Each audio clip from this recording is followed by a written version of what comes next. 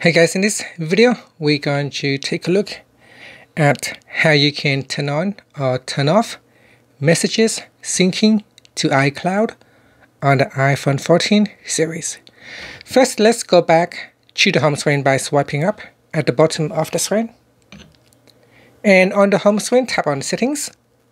Next, from the Settings page, tap on your Apple account profile.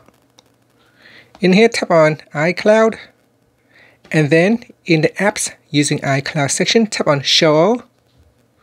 Then tap on Messages. In here, tap on Sync this iPhone.